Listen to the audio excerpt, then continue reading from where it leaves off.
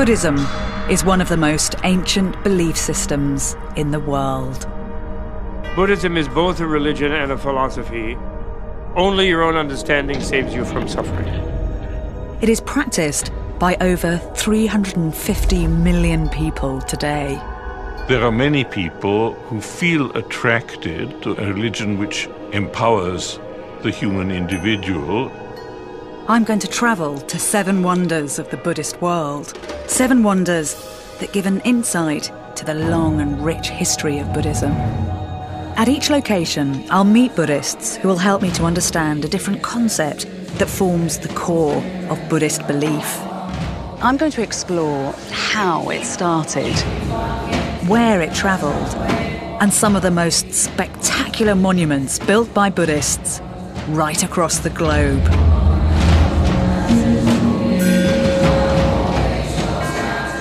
and to try to get to the bottom of the attraction of this philosophy for mankind for close on 2,500 years. Buddhism's numbers grow year on year, and I'll be uncovering why, as I experience 7 modern and ancient wonders of the Buddhist world.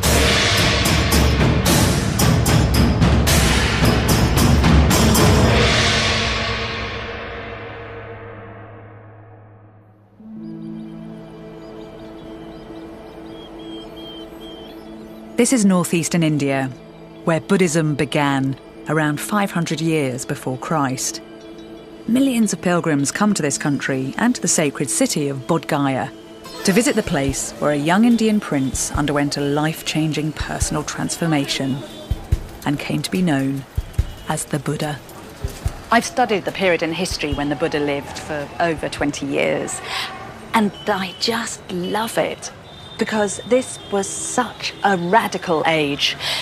This was a time when men like the Buddha and Socrates in ancient Greece turned the world of belief upside down. Instead of focusing on tradition and convention and ritual, they dealt with ethics and the possibilities of the human mind. And I'm particularly fascinated to follow in the trail of Buddhism because as the philosophy has travelled through 25 centuries, it's marked out a path that leads directly from ancient society to the modern world. This is Mahabodhi, the Great Awakening Temple in Bodh Gaya in northeastern India, our first wonder of the Buddhist world.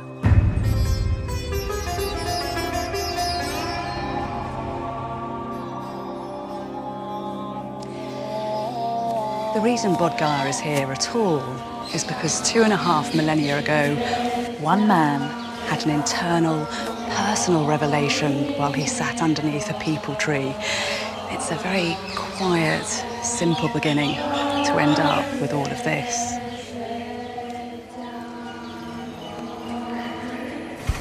That man was called Siddhartha Gautama, and we're told he renounced his privileges and family to embark on a rigorous quest. A journey to understand the inherent challenges of the human condition, sparked by the suffering, sorrow and deprivation that he saw all around him. It was a long and difficult journey. Siddhartha renounced the comforts of the material world. He meditated for weeks on end. He broke with the status quo in a region that had been dominated by the old gods for the previous 1,000 years. Finally, he achieved nirvana, what we loosely translate as enlightenment, and became known as the Buddha, or the Enlightened One.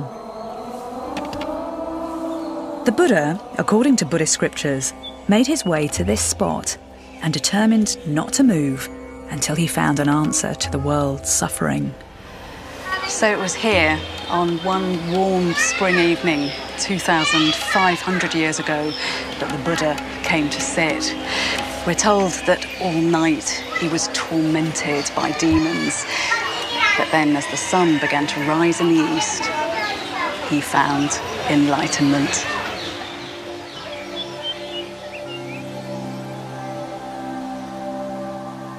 The Bodh Gaya temple is the Mecca of Buddhism.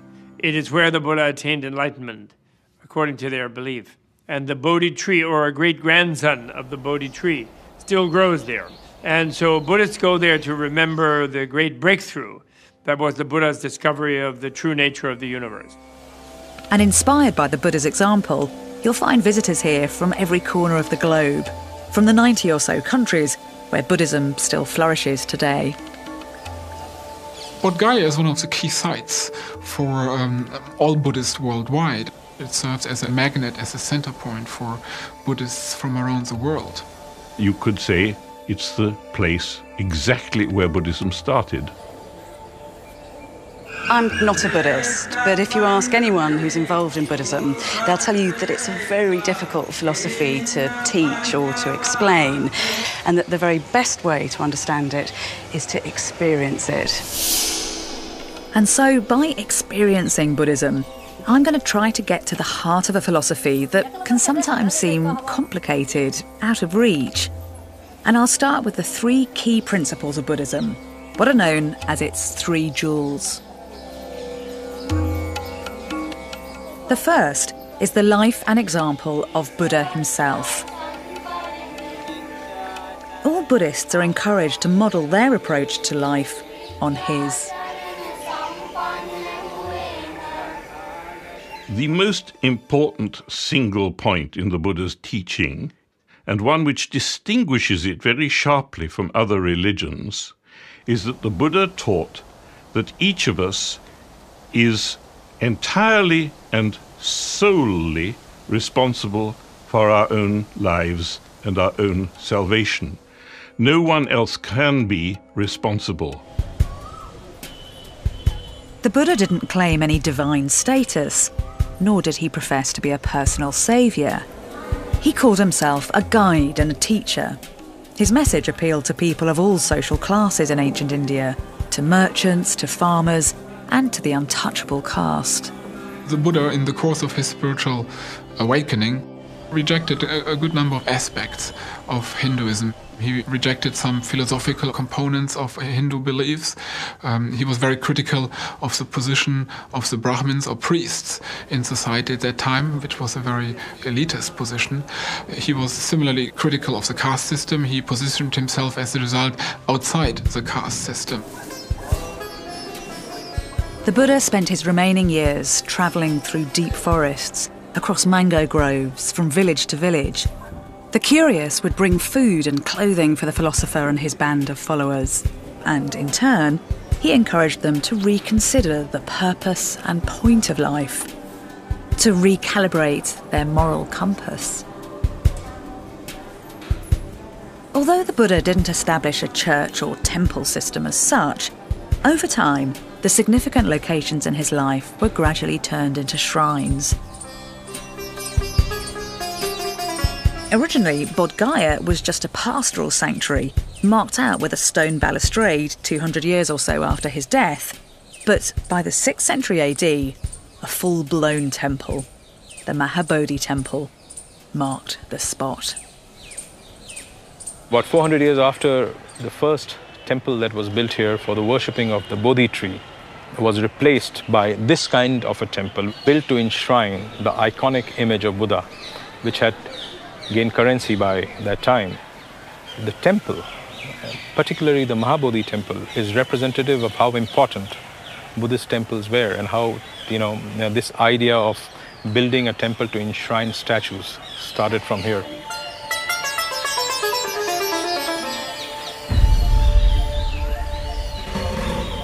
As Buddhism's travelled through the centuries, perhaps inevitably it's taken on more the aspect of a religion with temples and pilgrims and a religious hierarchy. You could be forgiven for mistaking Buddhism as one of the great God-driven faiths of the world, but there is a key difference. By putting such an emphasis on a system of personal morality and breaking with the conventions and traditions and rituals of the past, in many ways, the Buddha was one of those men who gave us the modern world.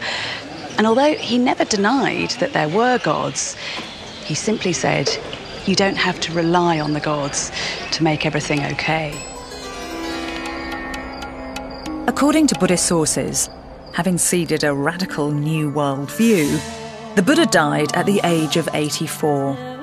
His body was cremated, but his bones remained unburned. They were distributed amongst the various tribes, rulers and kingdoms who are now starting to follow the Buddhist way and who honoured its founder by building monuments or stupas over his remains. In Kathmandu, the capital city of Nepal, stands the Bodhanath Stupa, our second wonder of the Buddhist world. It was first built in the 5th or early 6th centuries AD, then rebuilt and restored a number of times, finally as this giant enclosed tomb in the 14th century. It is the largest in the Indian subcontinent, a sacred place for thousands of Buddhists throughout the world. Here at Bodhanath, I'm going to find out more about the 3 jewels of Buddhism. Buddhism consists, as far as Buddhists are concerned, in 3 things which they call the 3 jewels, and those 3 things are closely connected. The first is the Buddha, the founder of their religion. The second is called the Sangha, and that is the community of monks and nuns. The third is called the Dharma. The Dharma refers to the preaching, the teaching of the Buddha. In other words, it's what the Buddha discovered, and it's also the truth. As you walk around the Bodhanath here, you always have this sense that you're being watched. And that's because the Buddha's all-seeing eyes are always staring down at you. That squiggle in the middle of his face, incidentally, is not his nose. It's actually the Sanskrit character for the number 1 to represent a kind of unity in the Buddhist faith. Something you won't find represented up there are the Buddha's ears. And there is a particular reason for that. We're told that the Buddha said he never wanted to hear that he was being worshipped. And of course, that is what is so unique about Buddhism. This is a religion without a central authority figure. Instead, there's just this credo that man is his own lord and master, that mankind itself can control humanity's destiny. It's not atheistic because they do believe in the existence of sort of gods and angels and so on, but they simply don't believe that those beings have the universe under control, and therefore they cannot save us from suffering. They themselves need saving from suffering from a future time when they cease being gods and they become beings vulnerable to pain and suffering.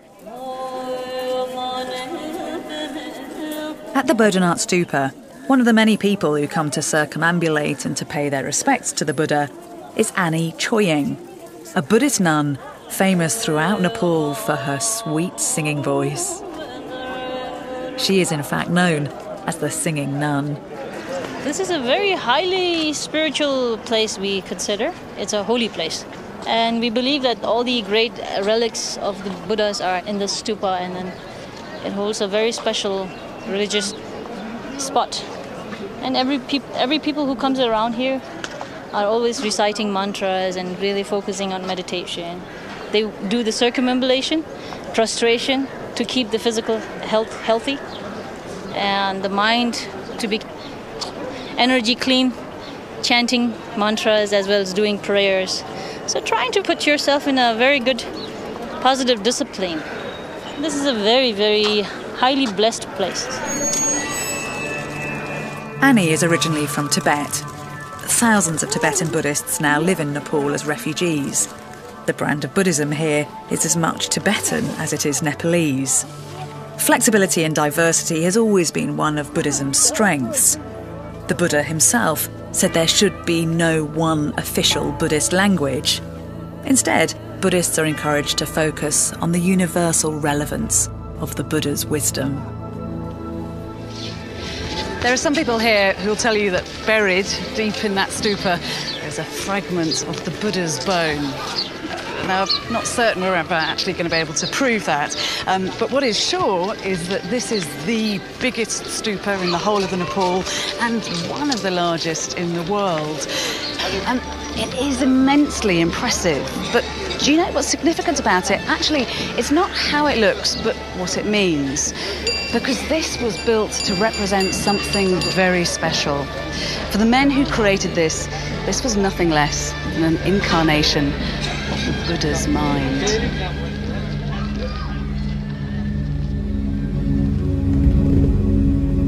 The symbolism of stupa is very interesting because it takes the elements of earth, water, fire, wind, and space, different shapes that represent those, and they put them in a kind of ideal aesthetic form. And so the idea is that the Buddha's mind is the awareness that the universe is the ideal environment for a human being to achieve freedom from suffering. Around the Buddha gathered men who shared with him a common vision and goal. Gradually, this group came to be a formalised community, a body that took its name from the old aristocratic councils of the day, the Sangha. The Buddhist Sangha became a monastic tradition, comprising ordained monks and nuns, and it's one of the 3 jewels of Buddhism.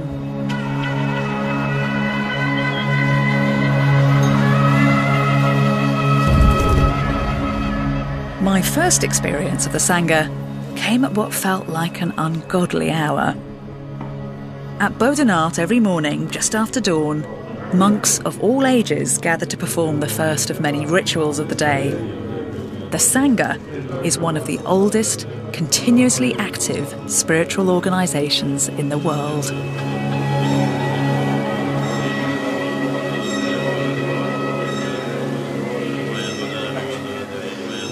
What's being recited here is a Tara Puja. It's a chant that aims to ensure a kind of liberation from suffering. And it's really interesting because Tara is thought to be a female manifestation of Buddha's wisdom, something which is incredibly potent. I mean, this isn't just an abstract idea of wisdom. This is thought to be able to be healing, to actually be stronger than medicine itself.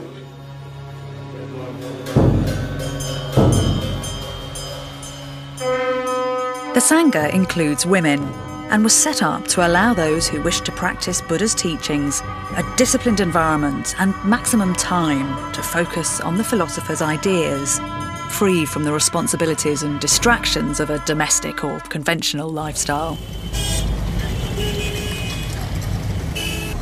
A few miles outside Kathmandu, Annie, the singing nun, runs her own nunnery. It's a refuge for girls, many as young as 10, the age both sexes can embark on the life of a Buddhist novice.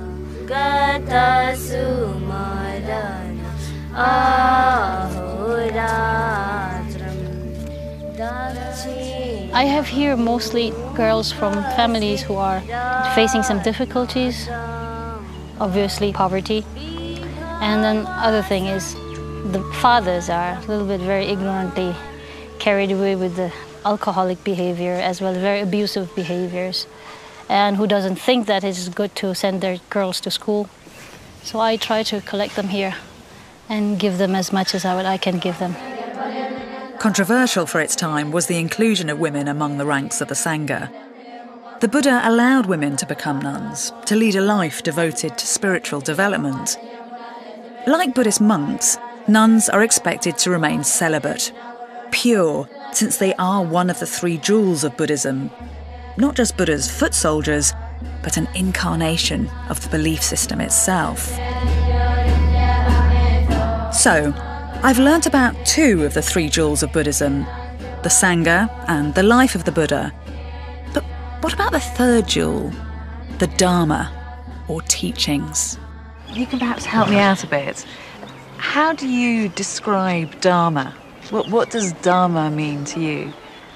According to my understanding, what Dharma is, to do whatever you do, very practically, skillfully, for benefit of the all beings, without causing any harm, and for their well-being, including oneself and all, is Dharma.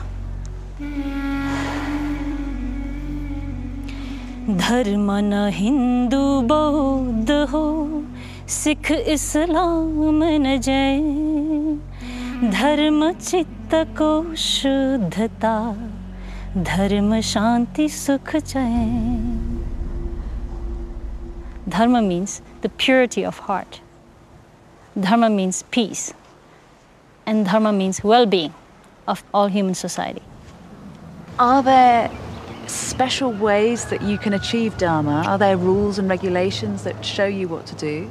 We are taught what causes suffering and what can cause suffering and how to avoid causing suffering in life, one's own life.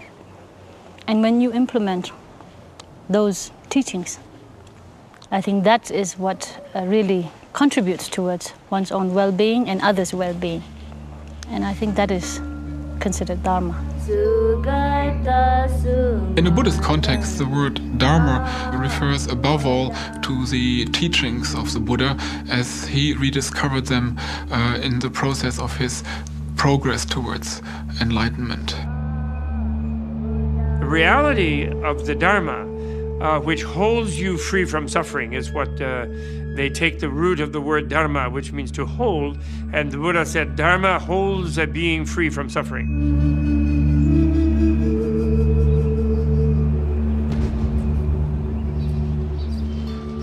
Coming here to Nepal, it has been relatively straightforward to identify two of the jewels of the triple jewels of Buddhism. The Buddha himself, both ideas about him and his image are absolutely everywhere, as is the Sangha. Here in Kathmandu, there are monks and nuns at every street corner. But what has been harder to pin down is the Dharma itself, the belief system, the philosophy, the religion, whatever you want to call it, of Buddhism. Maybe it's unrealistic of me to expect there to be one single definition for such a broad concept. The Buddha himself said that the Dharma was like the salt of the oceans of the world, a universal taste. So the Buddha implied the Dharma could be tasted anywhere by anyone. But the question for me as a historian is how that taste of the Buddhist Dharma could become universal. Practically, how Buddhism established itself as a global belief system. Buddha's teachings were charismatic and radical for their time, but as with all big new ideas, they needed a groundswell of popular support, or a patron, or both, to gain a firm foothold and to really fly. While there was grassroots interest in what he had to say, it was about 200 years after the Buddha's death that Buddhism got a major boost. In 250 BC, the ruthless, all-powerful Emperor Ashoka, who controlled most of ancient India, proved Buddhism's greatest ally. Ashoka was haunted by the memory of the blood that he'd acquired on his hands as a result of the cut and thrust of his rise to power, and he decided to turn to the good. And in order to realise that ambition, he vigorously promoted Buddhist ideals right across the Indian subcontinent. According to Buddhist tradition, in the centuries following Ashoka's sponsorship of Buddha's ideas, the philosophy evolved into at least 18 different schools.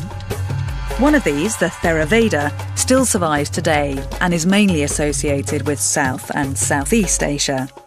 Another came to be called the Mahayana, the Great Vehicle or Way, now most often found in North and East Asia. Ashoka, by embracing Buddhism, put a particular emphasis on the consequences of his actions, on what he thought and how he lived in the world, on his karma. Karma is a word well known in the West today. It has its roots in early Indian belief systems, but the value of karma became a fundamentally important Buddhist concept, and one that I'm going to explore at the Temple of the Tooth in Kandy, Sri Lanka, our next wonder of the Buddhist world.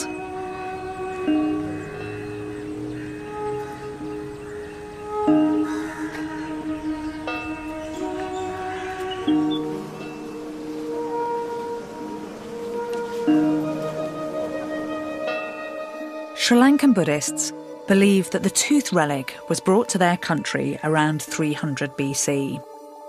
Safeguarding the relic became the responsibility of kings, and over the years, the custodianship of the relic came to symbolise the right to rule.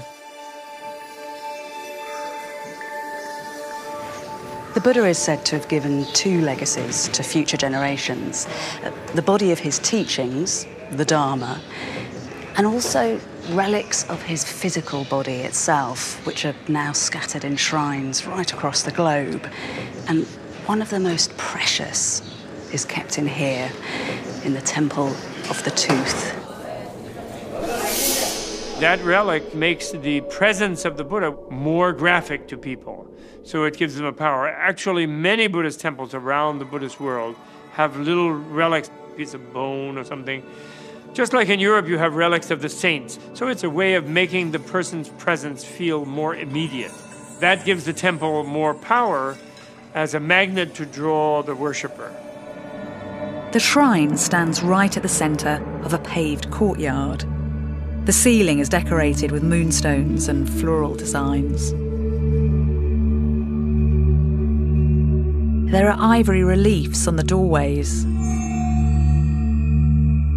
The inner chamber contains the tooth relic and other sacred objects. And all around, there is a brightly painted corridor.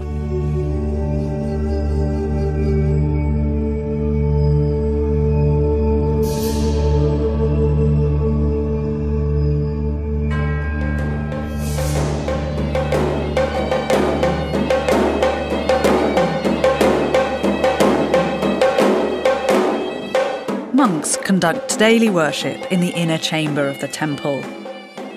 Rituals are performed at dawn, at noon, and in the evening. The tooth is in this upper chamber in a casket of gold and is only revealed to a chosen few. The sacred relic is symbolically bathed with a herbal preparation made from scented water and fragrant flowers. This holy water is believed to contain healing properties and is distributed among those present. Once a week, mothers gather at the temple with their babies. All these little babies are waiting to be taken in to be blessed by the priest so that they have Buddha's power with them for the rest of their lives. They're given a little white piece of string to wrap around their wrist, which shows that the Buddha is with them from now until they die. And it's thought incredibly important that they get the Buddha's blessing right at this early stage, because everything that they do from now on, all their intentional actions, what they think, what they say, and what they do, their karma will affect how they are then reborn in the next life. Karma is one of the main concepts of Buddhism. It's a belief that any of our intentional actions, both thought and deed, will be mirrored by something similar happening to us in the future. So if you harm someone, someone will harm you. This principle of cause and effect can bring consequences that are either good or bad, depending on what it is that you've done. Because Buddhists believe we have many lives, this good and bad karma can generate consequences both throughout this life and long into the next. Karma is what you do. The word literally means deed or action. But the Buddha said that all karma that matters is what is morally good or morally bad. And you decide what to do. Now, we must remember that for Buddhists, your life goes on beyond what we normally think of as this life. In fact, you are reborn an infinite number of times until you manage to bring that to an end. Buddhists use a metaphor to help explain what karma is. They say that if you sow thistle seed, then you can't expect apple trees to grow. And that is very clear. It's a basic principle of cause and effect. And as a historian, I know that that principle has real validity.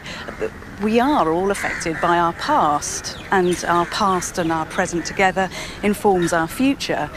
So when the Buddha said that we should be mindful of our intentional actions, of our karma, and that our highest authority is our conscience, then he was making real sense. And he was also clarifying something about what it is to be human.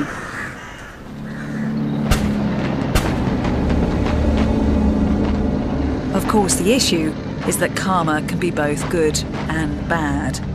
And in Sri Lanka, the fallout of action and reaction, of cause and effect, has been brutally tested in recent years. For nearly 3 decades, the country has been locked in a violent civil war, in which close on 100,000 people have been killed. Sri Lanka is only now emerging from this debilitating conflict between the Hindu Tamil minority and a Buddhist Sinhalese majority. The Temple of the Tooth was badly hit and partially destroyed during the war. It's now been fully restored. Buddhists believe this cycle of death and destruction can be broken. They assert that by following a certain path, it's possible to break out of a continuous round of life and death and rebirth, which in Buddhism has a name: samsara. And samsara is the concept I'm going to investigate now, as I move to the next wonder of the Buddhist world.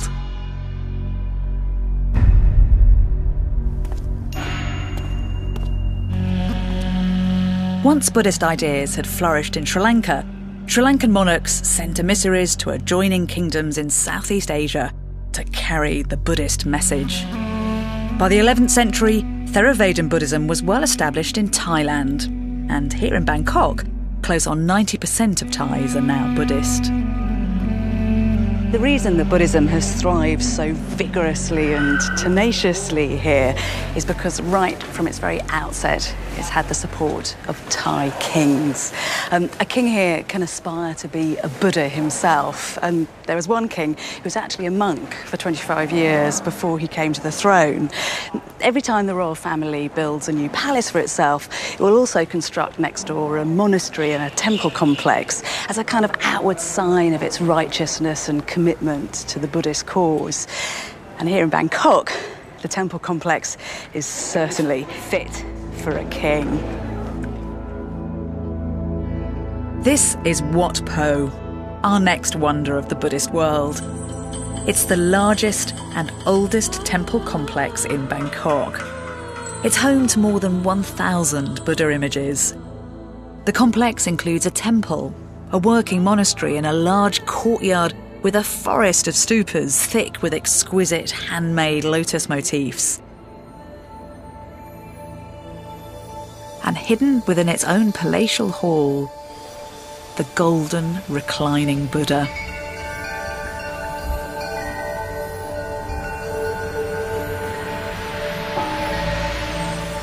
The gold Buddha is 141 feet long and 49 feet high. Started in 1788, it took over 5 years to build.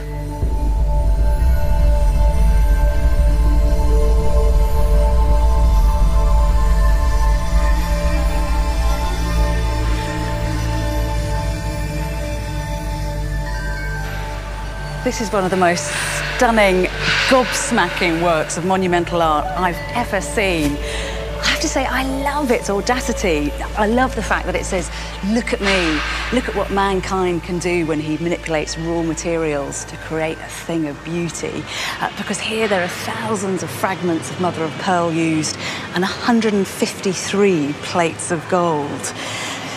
But what it doesn't seem to me to say is that this is an incarnation of the middle path, that essential Buddhist notion that extremes and excesses should be avoided at all costs.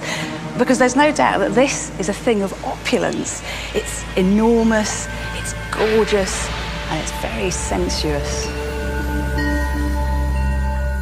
In history of Thailand, there are a lot of large-scale reclining Buddhas built all over central part of Thailand. Because to build reclining Buddha, it's not a very easy process. Because most of the reclining Buddha is not made from casting. It's made from bricks, plaster, or cement. It's considered a very respectful image. So it must be decorated with a very valuable materials. And of course, the most valuable materials for decorating the image of the Lord Buddha should be gold. Gold in Buddhism symbolises the sun or fire.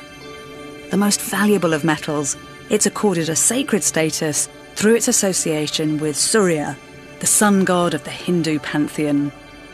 For Buddhists in Thailand and other South Asian countries, gold is an element that signifies homage. A gift of gold is the ultimate demonstration of one's piety. The meritorious act of putting gold leaf on the surface of the Buddha's skin is to commemorate the living Buddha, who had a kind of golden-like aura and radiance, they believe. But gold and its association with wealth and might is also the way the Thai monarchs have used a showy form of piety to forge a strong relationship between Buddha's ideas and the power of the state. It was King Rama III who had the statue of the reclining Buddha opulently restored at the height of his reign in the mid-19th century. It's called the lion pose. It says he lay there in the lion pose as he was preparing to die. It's described that he lay down on his right side and he rested his head on his right hand. There's a reason that this Buddha has got such a serene smile. It's because he's achieved enlightenment, nirvana. It means that he's escaped what Buddhists call samsara, an endless cycle of life, of birth and death, of passion and desire and delusion that can only lead to pain and suffering.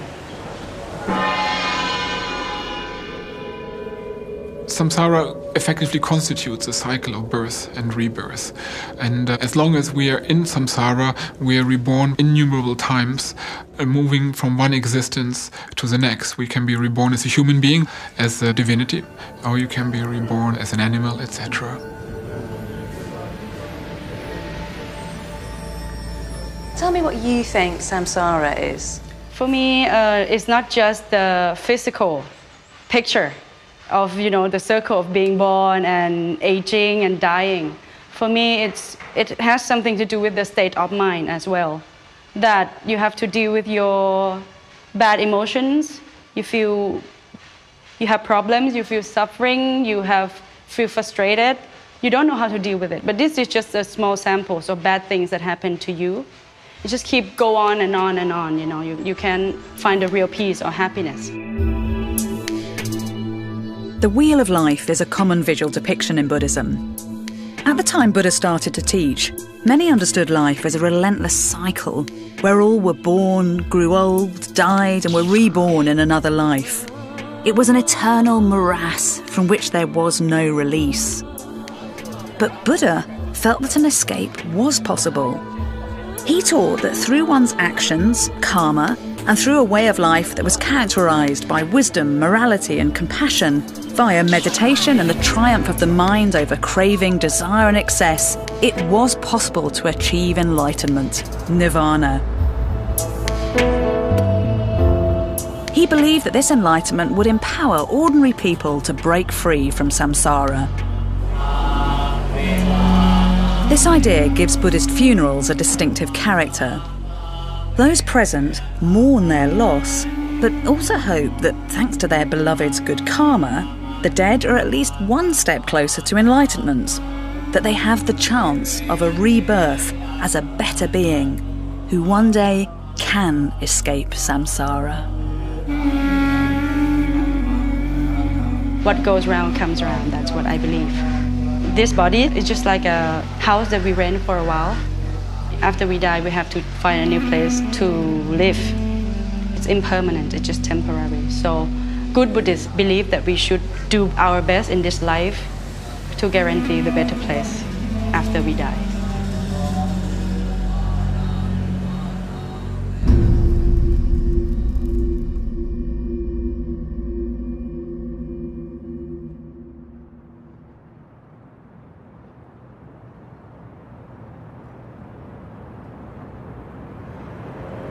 Buddhists say that there is only one certain way to break free from samsara, to eliminate the desires and the passions and the distractions of everyday life. Now, of course, that is very easy to say, and it's very hard to do. So, over the centuries, Buddhists have employed specific, rigorous methods to break free from all of this, from the troubles and the temptations of the real world, and to set themselves on the path to enlightenment, to nirvana. And that is the truly radical thing about the Buddha's example. His belief that each and every one of us has the capacity to achieve liberation, to achieve our own enlightenment. It took the Buddha years to arrive at this radical belief. Ideas he developed through his own personal experience, in particular, an intense form of meditation. And it is Buddhist meditation that I'm now going to experience in our next wonder of the Buddhist world. Buddhism continued to spread throughout the medieval period. Come the 13th century, and Buddhism was flourishing in the Khmer Kingdom, modern-day Cambodia. The temple complexes here at Angkor are our fifth wonder. Angkor Wat began life as the sacred palace complex of a Khmer emperor who, in fact, favoured Hinduism over Buddhist ideas. These aren't just buildings, but have a grand ambition. The whole complex is said to be a symbolic representation of Hindu cosmology.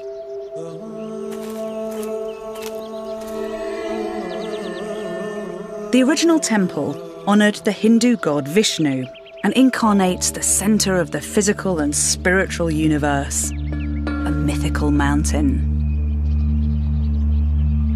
A series of 5 rectangular walls represent other mountains, and the moats here evoke the cosmic ocean.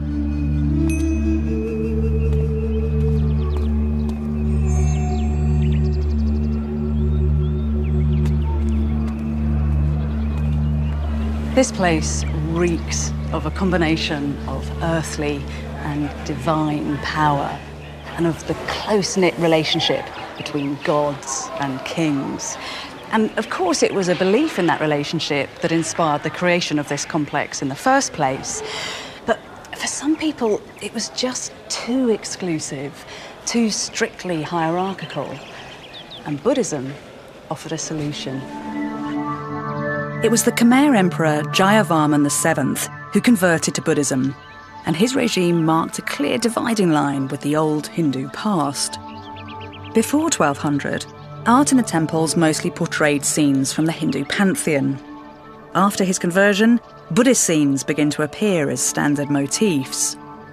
During his reign, there was a focus on building libraries, monastic dwellings, public works and more earthly projects accessible to the common people. So history in Cambodia takes a humanist turn. As Buddhism rises in popularity, you find images of the Buddha and his followers emerging everywhere in the architecture, in gates, in walls and in temples. So now, Angkor is showing the world a more human face. The Angkor complex is a prime example of the classical style of Khmer architecture. By the 12th century, Khmer architects had become skilled and confident in masonry, facing the monuments with intricate sandstone blocks. Angkor Wat is famous for the harmony of its world-class design. Architecturally, towers shaped like lotus buds are characteristic. Half galleries broaden the passageways, other galleries connect enclosures, and terraces appear along the main pathways of the temple. The walls are decorated with bas-reliefs showing Hindu mythological figures and detailed narrative scenes. This one depicts the churning of the oceans. Other elements of the design have been destroyed by looting and the passage of time. They included gilded stucco, gold on some figures, and elaborate carved ceiling panels and doors. This was the largest sacred building in the world. Although there is an eerie, crumbling beauty to this place now, you have to try to imagine it in its heyday. All this stonework would have been brightly painted, and in this corridor there'd have been many hundreds of statues of the Buddha wrought out of precious gold. The light from the statues would have been reflected back from the walls, which would have been studded with emeralds and sapphires and rubies. And outside there would have been crowds of monks, their eyes closed in meditation, their faces lit by the glow of torches made out of jungle resin. Since Buddhism is primarily an educational system, meditation is a key component of that educational system. Meditation is the way you become viscerally and directly aware of all these deep connections and connectednesses to the universe. And you have to become directly aware of it to become free of being controlled by unconscious processes. And that freedom is liberation. That freedom is nirvana. I'd been invited by a group of trainee Buddhist monks to experience meditation for myself. Members of the Sangha can spend hours each day meditating. The way they sit, the position of their hands is copied from the practice of the Buddha himself. They are still and concentrate on their breathing, not doing anything to alter the way they breathe, not worrying about whether they're doing it right or wrong, clearing their minds of thoughts, of feelings of fear and anger, of the distractions of the outside world, just following the breathing and becoming one with each breath.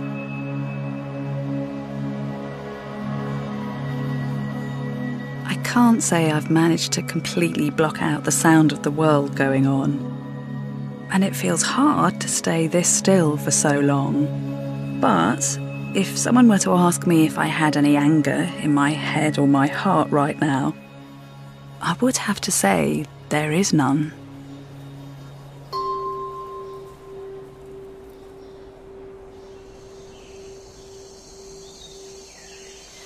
The Pali Canon advises that there are particularly good places to meditate. A mountain, a hillside, a rock cave, a cemetery, an open field, open forest, the root of a tree deep in the jungle. And this place certainly fits some of those criteria.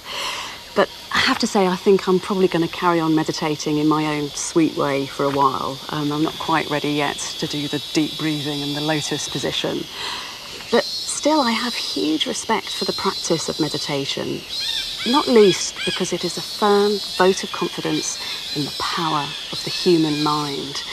It suggests that in order to transcend the difficulties of this world, we don't just need to appeal to a higher divine authority, but can look to our own consciousness. Well, certainly the people of Cambodia have had more cause than most to find internal resources to deal with the troubles that the world has thrown at them. Cambodia has suffered some of the worst violence and genocide of the last century. Between 1968 and 1976, over 3 million Cambodians were killed in the war that engulfed Vietnam and other countries of Southeast Asia. This was then followed by the terror and genocide unleashed by the Khmer Rouge, a communist movement that ruled Cambodia for 4 years. The Khmer Rouge dealt particularly viciously with Buddhism. Thousands of monks were slaughtered and monasteries were destroyed, and if people tried to hold on to their beliefs, they were often tortured and killed. But gradually, as the nightmare is beginning to fade, Buddhism is finding its feet here again, and when you come to Angkor, you'll find little active shrines like this tucked away into corners. In Cambodia, Buddhism is slowly reasserting itself. This country, which had experienced such horrors, is now peaceful, and Angkor, which had been brutalised by the Khmer Rouge regime, is now a world tourist site once again. It's been very moving coming here to Cambodia, because this place has been the home to the most dramatic twists and turns in the fortunes of Buddhism. For centuries, Buddhism was the philosophy of choice for both the kings and the people. And then, thanks to the horrors of the Khmer Rouge, there was a chance that it was going to be eradicated virtually overnight. But gradually, gently, it is now making a comeback. And there's even a possibility that this place, which was once the biggest and most active Buddhist complex in the world, could be that again sometime in the future.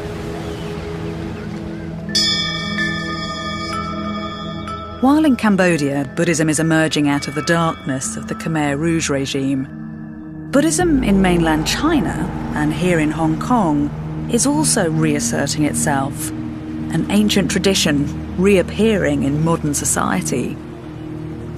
Buddhism is on the rise once again, partly perhaps because its positive attitude feels well suited to an emerging superpower.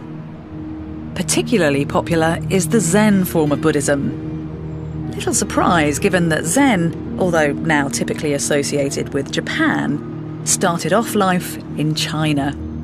And I'm going to explore Zen in one of the places in the world where it is most vigorous: Hong Kong.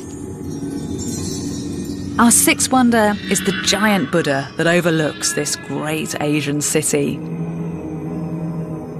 This mammoth bronze statue was completed in 1993. It symbolises the relationship between man and nature, people and religion. Well, the building of the giant Buddha in Hong Kong was a reassertion of an old Buddhist tradition of constructing massive Buddhist images. And the monks who initiated the project in Hong Kong had visited Japan, and they'd visited various sites in mainland China and seen medieval massive images of Buddhas. And this was something they were trying to recreate in Lantau. It's the only statue of Buddha to face north towards Beijing, and is named Jiantan, after the Temple of Heaven in that city. When Buddhism first starts out, it seems that people actively choose not to represent the Buddha figuratively. But then, as the philosophy passes through regions like Afghanistan, which had a really strong Greek influence thanks to the invasion of Alexander the Great, it becomes the done thing to represent the Buddha in human form. Now, once the belief system enters China, a new tradition gains popularity, not just to represent the Buddha in human form, but to do so on a monumental scale. And that's an art form that's now being revived here in Hong Kong.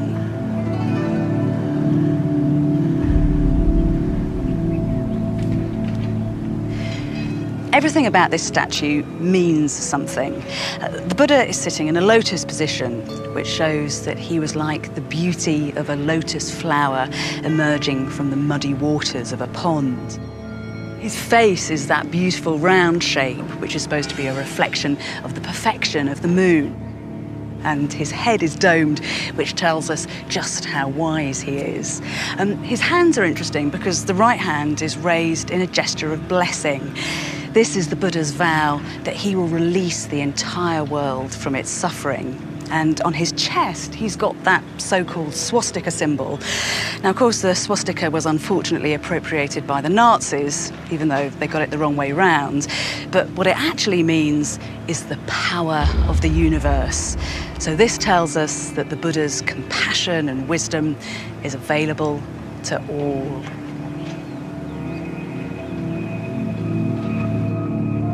The Buddha statue sits on a lotus throne on top of an altar. It's surrounded by 6 smaller bronze statues.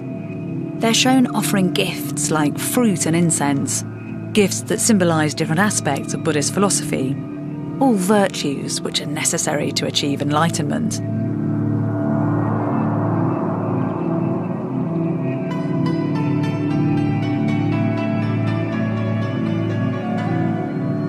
The giant Buddha is part of the Po Lin monastery and temple complex, set up nearly 100 years ago by 3 Zen masters.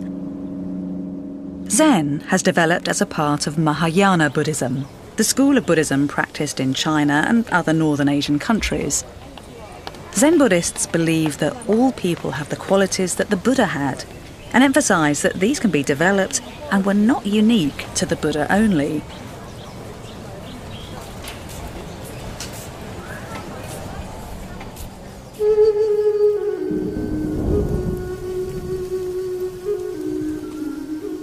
The aim of Zen is to discover this quality within each person through meditation and practice of the Buddha's teachings. The ultimate goal is to become a completely enlightened Buddha. Meditation has always been central to Buddhism, but here in China, a new brand of meditation was born. It took its name from a Sanskrit word, dhyana, which is actually very hard to translate, but means a kind of alert, productive state of mind. In China, it was called Chan, and when it travels to Japan, it becomes Zen. It's a school of Buddhism which lays enormous emphasis on certain kinds of meditative practice. What you try to do is purely to empty your mind. It has a sort of ideology that rational thought is not going to get you to enlightenment or nirvana. It's practiced here in a small secluded monastery minutes away from the giant Buddha. Formal, silent meditation is central to Zen and is practiced by both the laity and the ordained together.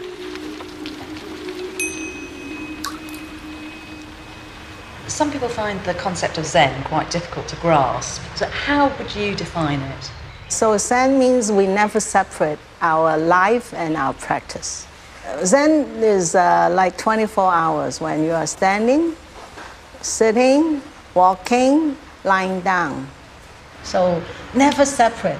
You know, our everyday life and our practice cannot separate. It's not two things. Zen also means inside, you know, our mind, and outside the object. Inside, outside, boom, become one. That's Zen.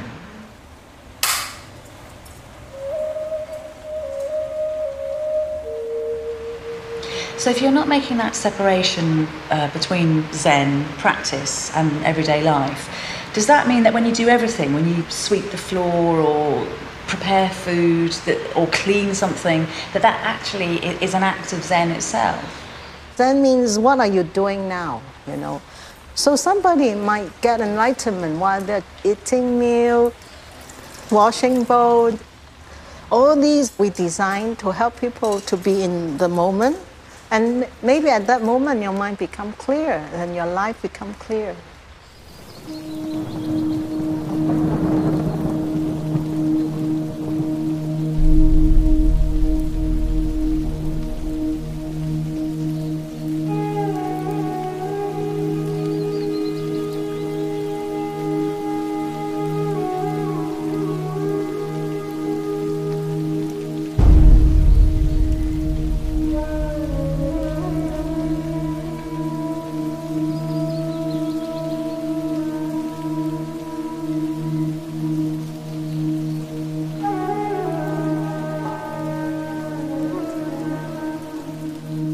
This is called water bowl meditation, and the purpose is to carry the water without spilling a single drop. Now, the idea is that you can do this through the application of Zen, because if you think you're carrying a bowl of water, then you're bound to shake and lose some. But if you clear your mind completely, you will complete the task successfully.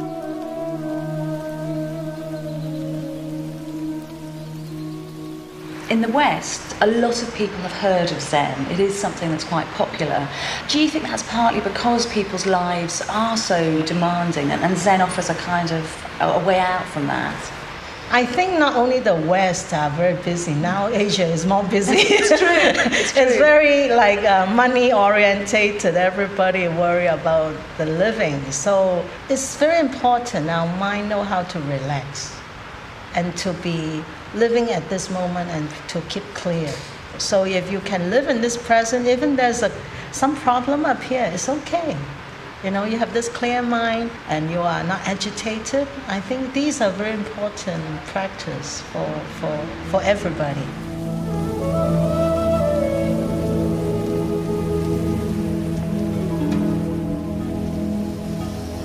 Zen practitioners today don't like to use specific words to limit what Zen is.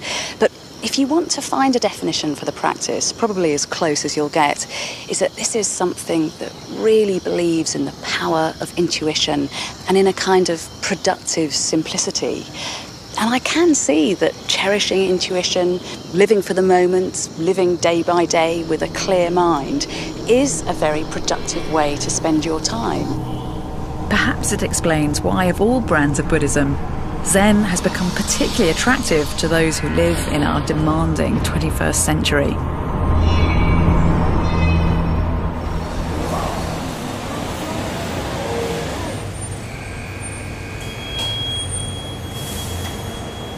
Zen, and its ancestor Chan, is a very practical form of Buddhist wisdom. It encourages a process of rediscovery by living simply. The Zen tradition emphasises that enlightenment is possible here and now. Is it then very different from other forms of Buddhism? Zen means pointing directly to our mind. Means right now, wake up, and be clear. What are you doing now? Actually, our mind is not complicated. It's our thinking make our life very complicated. So Zen is a tool to help us to bring back our mind to our everyday life and be simple. Zen, like all Buddhist practice, turns philosophy into a tool to help in day-to-day life. Meditation is used to bring about a tangible outcome, either in the understanding of the world or in our ability to deal with it and with the suffering we see all around and feel within us. One thing that struck me is that whatever the regional variations of Buddhism, issues of suffering are right at the core of the philosophy. Now, that is really interesting because, in general, over the last 2,500 years, cultures of the East have actually been very unabashed about suffering. They don't mind putting it centre stage. Whereas in the West, these are issues that we can sometimes try to brush under the carpet. In the modern age, for instance, we've been accused of trying to cheat death itself. But just look at that statue. There's the Buddha promising to deal with all the suffering in the world. So it does make you wonder what future Buddhism has as a global belief system. What's going to happen when ideas of the East, which put suffering to the fore, start to take root in the West?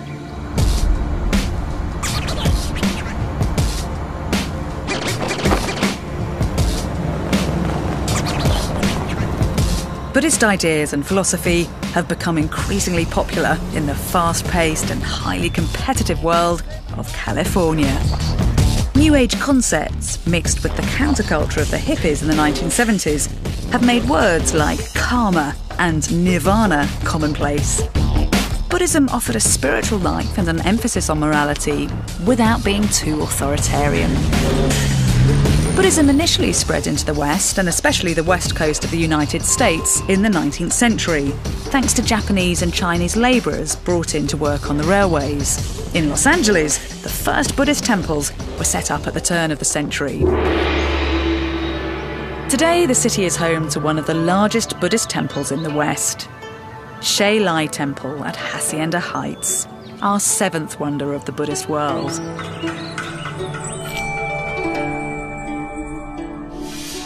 Here I'm going to try to understand what has to be the most important Buddhist concept, the ultimate goal for Buddhists: nirvana.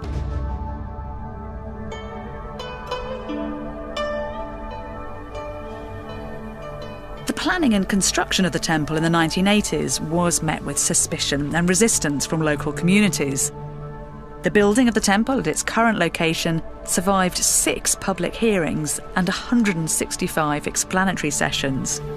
Finally, in 1985, the temple was granted a building permit, and it was completed in 1988. I'll tell you what, there is definitely a wealth of here, and that is Buddhas. I've never seen so many. There must be, what, 10,000 or something at least on these walls? There are over 10,000 Buddhas right here, big and small. And if you look at all the Buddhas, you may find some names there. It's a Chinese practice that people make an offering and then to have the name of the family there is their Buddha. Ah, okay. And it's also a form of supporting the temple. And they come in and they say, I have a Buddha in there. It's like the connection between the Buddha outside and the Buddha inside them. One of the American Buddhists who come to the temple is Mario C. He became a Buddhist 6 years ago. There are some who'd say that the attraction of Buddhism for many Americans is that it's pleasingly mystical, it comes from the East, but at the same time it ties in with a kind of anything goes materialist lifestyle. How do you speak to that? I don't mean any disrespect by this, but I have some friends who use Buddhism and Eastern religion, Eastern philosophy, and they sort of mix it up with New Age. And that's okay. If it works for them, that's fine. But my concern is that it is that sort of anything goes. You know, it's a free market in spirituality, so whatever I'm saying or thinking today is fine. Because we have these core teachings in Buddhism, it keeps us in check. So we don't sort of go into anything that if it feels good, it's okay. We're really trying to avoid that. This Buddhism gave me a discipline without the necessity of a God to reward me or punish me. There has been a tenfold increase in the number of Buddhists in Europe and America over the last 40 years. Most observers put the figure at between 2 to 3 million practicing Buddhists in America, with the number of Buddhist sympathisers estimated at over 10 million. The Shailai Temple is one example of the modern expansionism of Buddhism.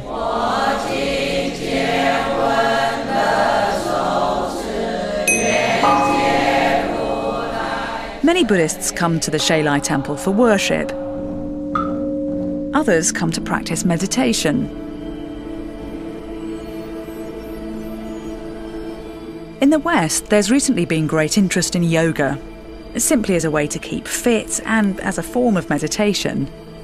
Yoga has its roots in Indian traditions that predate both Hinduism and Buddhism, and it's sometimes used by Hindus to assert mind over matter. For Buddhists, yoga's key purpose is to achieve personal enlightenment. It is a very ancient philosophy, Buddhism, but in some ways do you think it's very suited to American life? Because it does have this kind of can-do attitude. It's very suited to America. One reason is that we've been materialistic. We're known for it. And I found in my experience, it doesn't get you to where you want to be. And I can't believe that I'm alone in that. I can't believe that.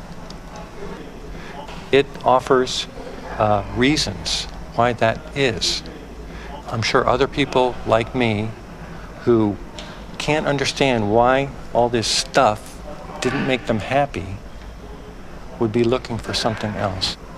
So I'm not surprised that it is popular. It's not against any other religion, and it's not against science. It's very in line with everything. The temple then offers American Buddhists lots of reasons to visit. But if you're a devotee of Buddhism, then one of your main motivations for coming here is to seek enlightenment, nirvana. Now, I'd love to be able to tell you that I've got a textbook definition for what nirvana actually is. But considering the Buddha himself said that it was beyond words, beyond logic, I suspect this is going to be quite a tricky concept to pin down. Nirvana certainly is a state of mind, and it's a state of mind in which you have abolished strong emotions of very much wanting things, or very much hating things, or being confused. It's a state of mind which you attain, and at that moment and thereafter, you enjoy a kind of blissful calm. And that path, is the end of that path nirvana? Is that your goal? Yes, nirvana, enlightenment, full understanding, awakening, those are all terms that are very similar. And to me, it's understanding the truth, understanding what this is, what it really is. How confident are you that nirvana is a goal you're going to attain? I am cautiously optimistic. How about that? There are people that say that it's very possible.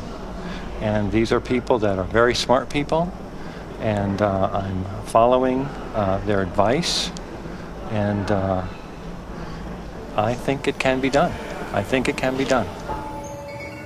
Like so much in Buddhism, nirvana clearly has to be experienced, not explained. But for Buddhists, the journey to get there, the path you take, seems to be as important as the arriving. Buddhists will tell you that nirvana has no fixed point in time or space. And that's actually a little ironic, because one of the few accepted fixtures of the Buddhist story is where the Buddha himself found enlightenment. We're told that that took place in northern India under the spreading branches of a peepal tree. Which is where my quest had started, at Bodh Gaya, at this spot where it said Buddhist philosophy really began 2,500 years ago. In this journey, I've explored key facets of Buddhist belief and got a little closer to understanding something vital about the core of Buddhist philosophy, the Dharma. The Dharma is simply the way the world is. And we can all best live our lives if we follow a path that allows us to deal with the world as passionately, as compassionately, as positively, and as wisely as possible. Now, whatever the permutations and interpretations of Buddhism, that seems to me to be pretty simple and pretty enlightened. I've learnt about karma, how mindful actions impact on our lives, about samsara, the cycle of life, birth and death, about meditation, about Zen, and the final goal for all Buddhists, nirvana. I've seen some of the most beautiful architecture inspired by Buddhist ideas, and how after 25 centuries, Buddhism still attracts millions across the globe. A philosophy that is rooted in its ancient past and yet gives character to the modern world. How Buddhism places the responsibility to realise the truth on all of us. As Buddhism travelled, it transformed the cultures it came into contact with, just as it too was transformed. You wonder if the Buddha could ever possibly have imagined the impact that his ideas would have on human history, particularly given the one thing he was certain about was that impermanence and change were the only things that were definite in this world. Just listen to this, it's one of his most poetic epithets. So shall you think of all this fleeting world, a star at dawn, a bubble in a stream, a flash of lightning in a summer cloud, a flickering lamp, a phantom, and a dream. Well, the Buddha's dreams of 2,500 years ago are still with us. And they've been made incarnate in one of the most tenacious belief systems of all time, and in some of the most iconic and beautiful monuments in the world.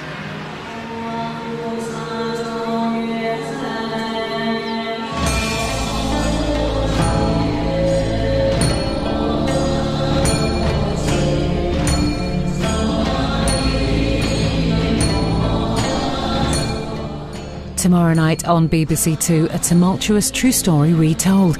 Keira Knightley and Ray Fiennes star in The Duchess at 9.